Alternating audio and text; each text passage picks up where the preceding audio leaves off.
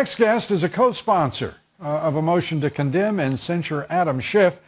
Joining us tonight is Congressman Jim Banks, a member of the House Armed Services, Education, and Veterans Affairs Committees.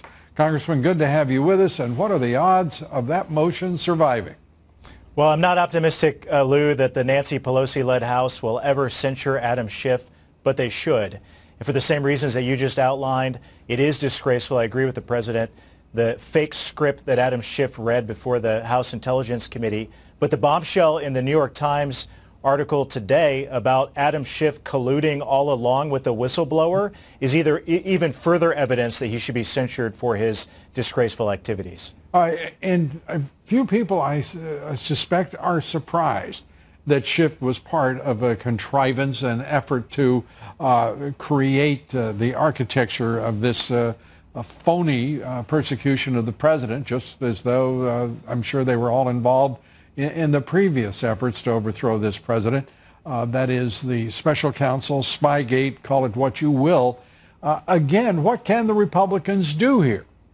Well, at the end of the day, we now have just a couple of dozen members who have signed on to Representative Andy Biggs' motion to censure Adam Schiff. And I imagine when we get back from this 2-week recess, Lou, there are going to be dozens more who signed on to the censure motion. And the bottom line there is that a censure motion with dozens of members is a black eye for Adam Schiff and his leadership of a very important committee. So he owes the president an apology. He owes the American people an apology. My constituents in Indiana are ashamed at what they're watching every day on TV, from the Russian collusion hoax to the treatment of Justice Kavanaugh, and now these fake impeachment inquiry hearings as well.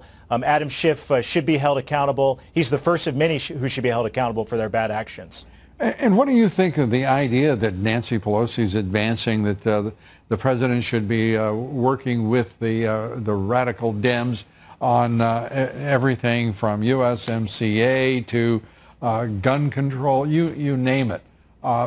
As she and Schiff and all are, again, simply persecuting politically this president. I'm in my second term, Lou, and I've been here just as long as President Trump has, and each step of the way President Trump has been willing to compromise.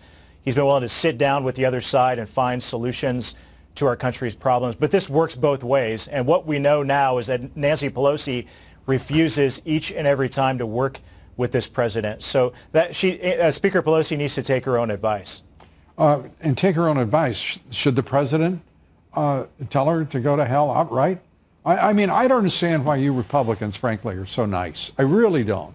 This looks like an effort to intimidate the president, to bribe him. He's been pushing all of these issues, and they've been nowhere for 3 years.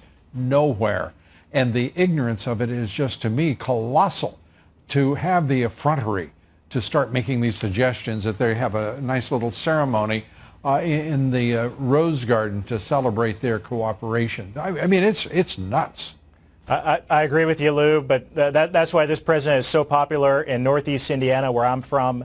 80% plus approval ratings the last time that we looked at his approval. It's because he never backs down. He always fights back, and Republicans need to join him more in that. You're right, but that's why so many of us are calling for bad actors in the Congress like Adam Schiff to be held accountable, and that's why I stepped up today and signed Andy Biggs' motion to censure Adam Schiff for a series now of several actions that are unbecoming of a member of Congress.